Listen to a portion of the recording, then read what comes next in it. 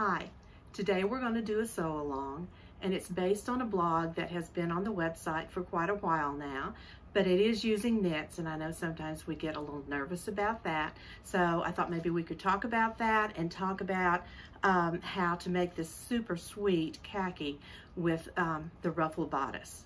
So what you will need is you will need your khaki pattern, and you'll need the bodice front and back for view A, the sleeve for view A, the neckband for view A, and then you'll also need the skirt pattern piece too. We're going to focus on the bodice because that's where all the changes are, and then the rest is just attaching the skirt to the bodice. So gather your things. You'll need some tracing paper. You will need to trace the front and back bodice twice. So you can go ahead and get that done, and we'll be ready to start doing a little bit of drafting. Okay, now that you've got your bodices traced, what we're going to do next is we're going to make both the front and the back bodice two pieces. And so to do that, what you need to do is you need to measure the shoulder and find the halfway point on the shoulder and just make a dot or a line. And then come down at the bottom, find the halfway point and make another line. Then you also are going to shorten your bodice an inch. So just draw a line an inch up, and if you're like me, you need a reminder, so I'm just going to put an X there to remind me that that's going to go away. And then if you have a French curve, you can just start at the bottom, go up to the point here, and from the bottom of the bodice up about to the armhole, it's really pretty straight.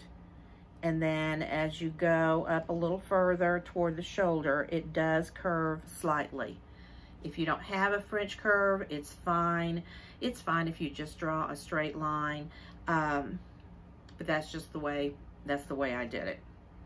So I've already done that to this other side. So now we need to make a side panel and a center front panel. So let's make the side panel first. So I'm going to go ahead and mark this front side.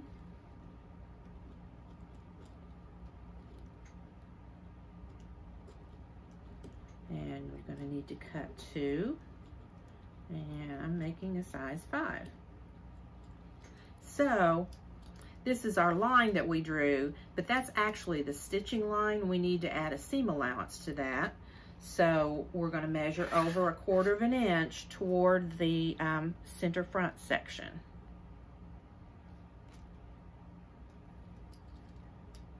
And then just draw another line.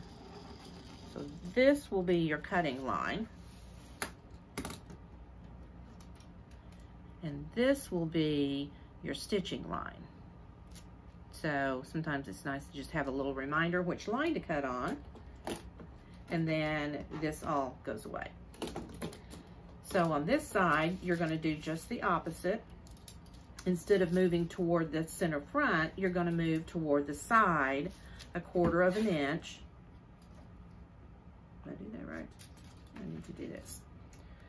And then draw a new line, and that will be your cutting line.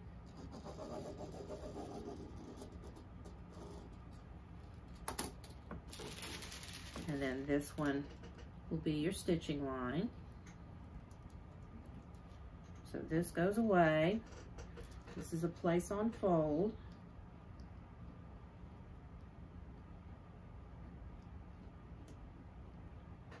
And it's the center front.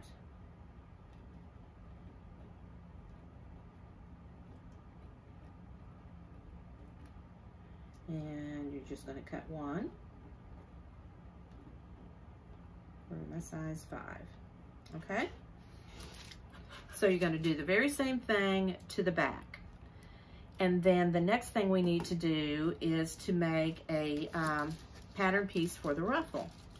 And the way we're going to do that is you're going to measure, and you can measure whether it's the front or the back, it doesn't matter, but you're going to measure one or the other. Since I have the front here, I'm just going to measure it.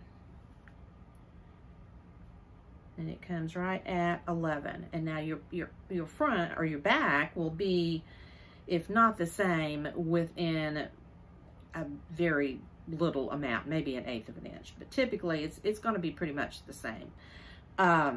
So once you get that number, so for me it's 11, you need to multiply that by 1.5.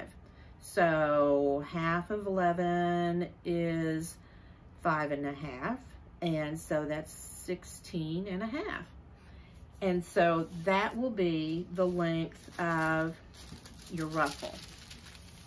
I'm just going to use this piece of paper.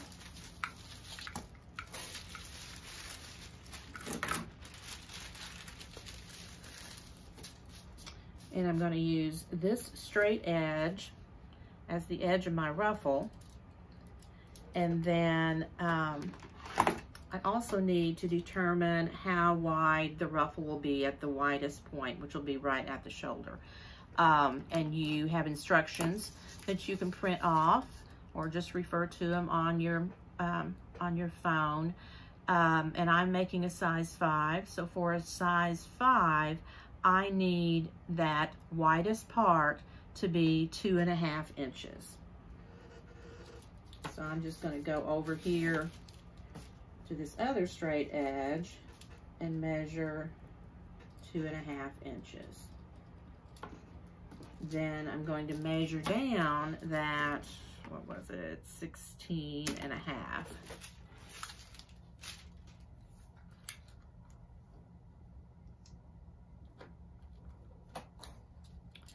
And I'm going to draw a line here, and I'm going to draw it 1/2 of an inch long.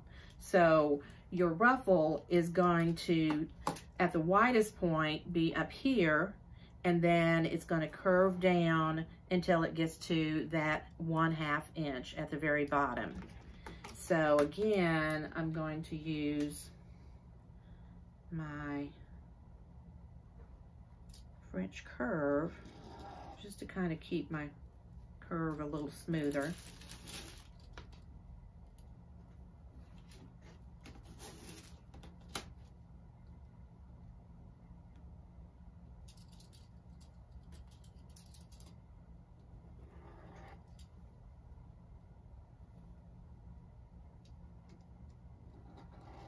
You could probably draw a curve better without the French curve than I am with it.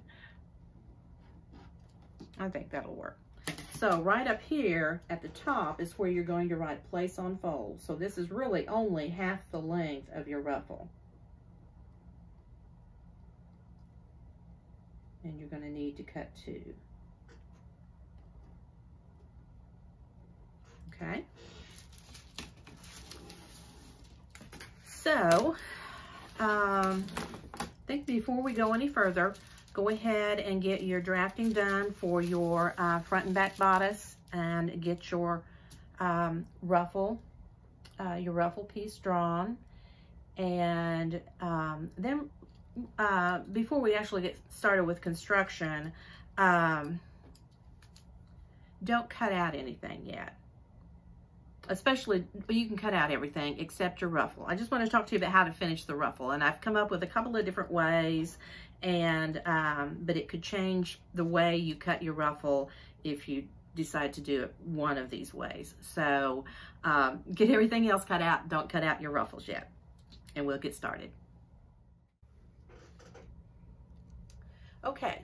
Before you get your ruffles cut out, I wanted to talk a little bit, but really just about knits in general. If you've sewn with knits at all, you've probably come across the problem of them curling, and some of them curl worse than others. This is a fabric from the Children's Corner that's by a company called Art Gallery, and theirs don't curl too bad. But the reason for the curl is there is some spandex, it's usually like 5% maybe, And there's a reason for it. It's what allows the knit to recover 100%.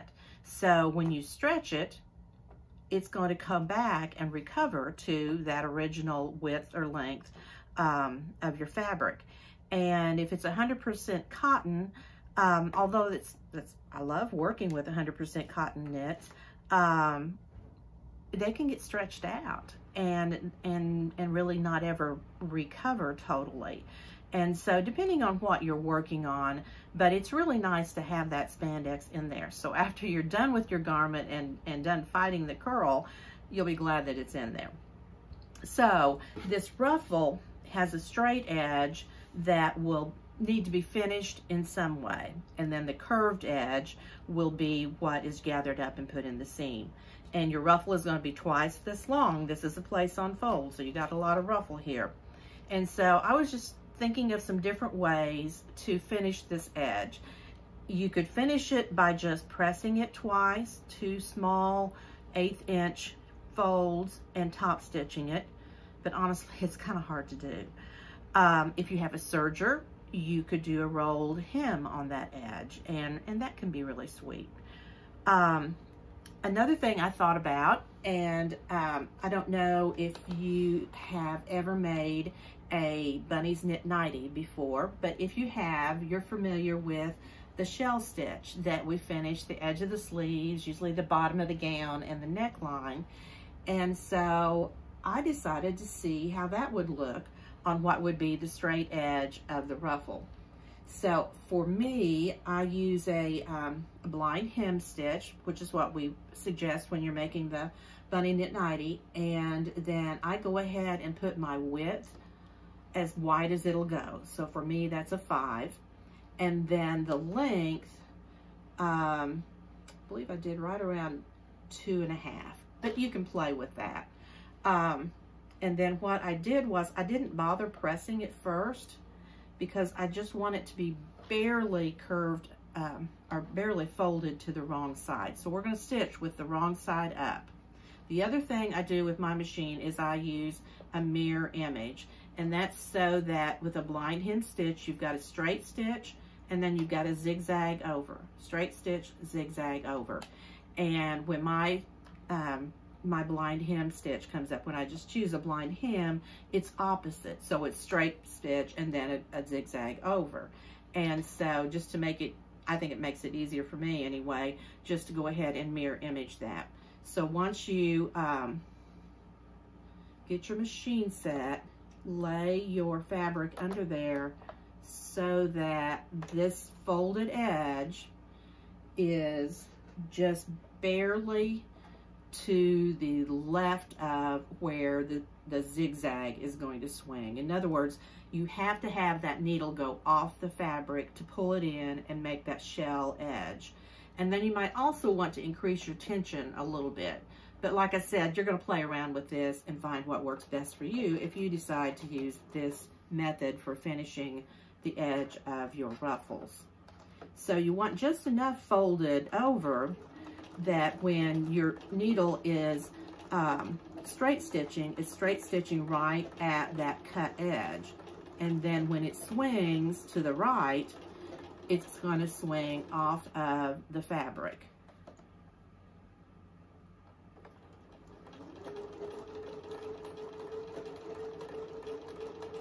And it does take a little bit of practice.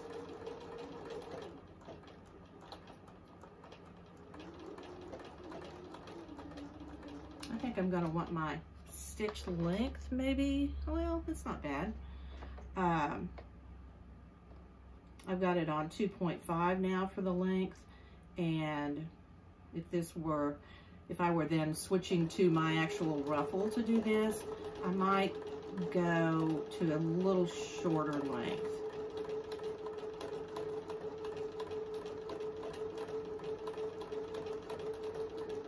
But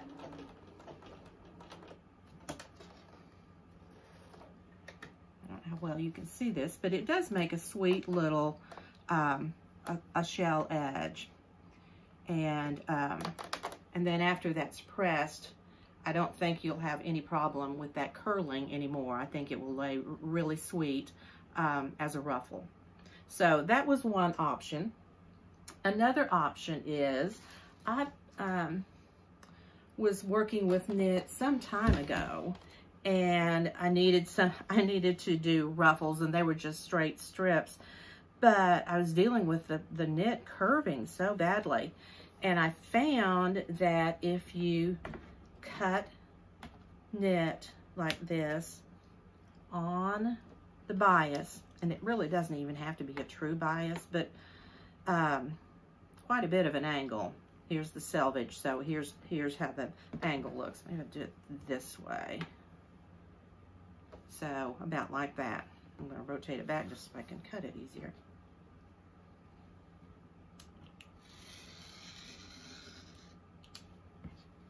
So I think I need a new blade.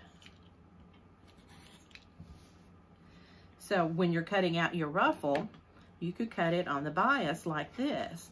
And now, see how when this edge is stretched, how it curls even more? Well, if this were the edge of your ruffle, it doesn't curl. You can pull it all you want and it's still gonna lay flat. The disadvantage to this is it takes more fabric to cut something on the bias, or even if it's not truly on the bias. I mean, that's probably pretty close to a 45-degree angle from the selvage, but it's still going to take more fabric. So you would just have to keep that in mind and know that you couldn't buy just what the pattern says. You may have to buy an extra, maybe an extra half a yard. I'm not really sure, but it will take more fabric. But I think that's amazing that it no longer curls. So you wouldn't do anything to that edge. And I've made these dresses for my granddaughters, and they've worn and passed them down, and that edge is still straight and crisp. It hasn't started curling, and knit doesn't fray, so you don't have to worry about that either. So that's a nice way to finish it if you want to purchase a little more fabric than what you normally would need. And then I thought of something else. This fabric is it's a fairly lightweight knit. And so what I did is I took my ruffle pattern and I took a piece of tissue paper and folded it, and then placed that straight edge of my ruffle on my folded tissue paper. And I cut a pattern that now is this wide. So it will still need to be placed on the fold, but it will look like this instead of like this. So then what I did was I pressed it in half completely. So it's not a hemmed edge, it's folded, and all of the cut edges will be in the seam allowance.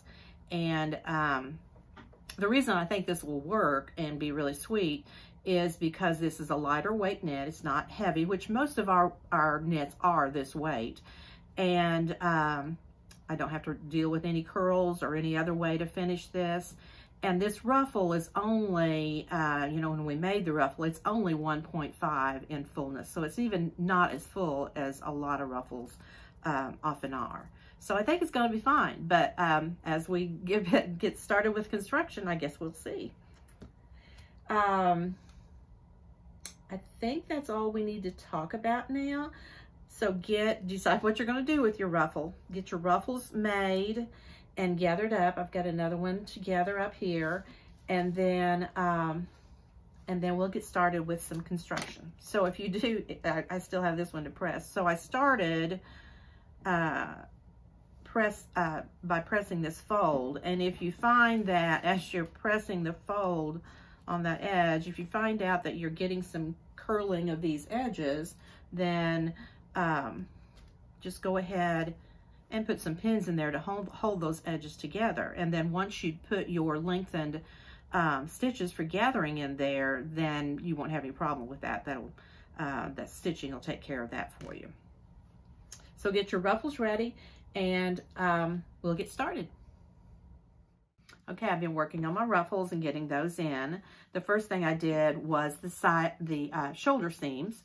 I did the shoulder seams of the front and back, the center front and back, and then I did the shoulder seams of the side panels.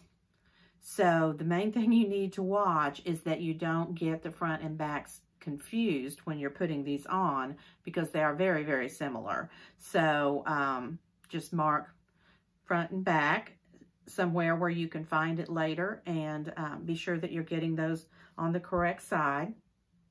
And I gathered my ruffle, and then what I do is on the center front and back sections, I start by putting the ruffle there first. And so it gets stitched on the full length all the way from waistline to waistline. And then after that, then the side panels will be stitched on, and the ruffle will be sandwiched in between. So it'll look something like that. And then in the end, you've got the side with the ruffle going this way. And even though I doubled this, I think it's going to work just fine. So something we didn't talk about, but is all in your instructions, is the sleeve. I used the 3/4 length sleeve that comes in the khaki pattern, and I added an inch to that length of that sleeve so that I can hem it. Depending on your size, your instructions are going to tell you to add anywhere from 1 inch to 1.5 inches. And then because we shortened the bodice, whatever the length was you shortened, depending on your size, that's how much you need to add to your skirt. So I'm going to go ahead and keep working on this. And then the other thing I'm going to do is I'm just going to do the neckband just like it calls for it in the pattern itself. So really from this point on, you are just following the khaki pattern, except for hemming that 3/4 length sleeve. So I'll show you how that turns out, and I look forward to seeing all your creations too. Well, I got mine finished. Can't wait to see yours. See you next time.